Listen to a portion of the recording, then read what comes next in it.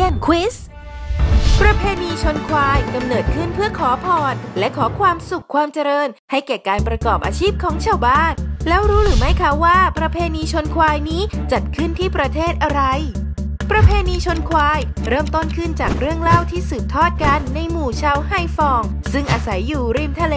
ว่ากันว่าในยุคบุกเบิกพื้นที่ชาวบ้านทำการประมงลำบากอยู่มาวันหนึ่งชาวบ้านได้เห็นเทวดามานั่งชมการชนควายอย่างสนุกสนานท่ามกลางคลื่นทะเลก้อนใหญ่ตั้งแต่นั้นมาประเพณีชนควายก็ได้ถือกำเนิดขึ้นราวเดือน 8 ของทุกปีตามปฏิทินจันทรคติเพื่อแสดงความกตัญญูต่อเทพยดาและขอให้คุ้มครองการประกอบอาชีพของพวกเขา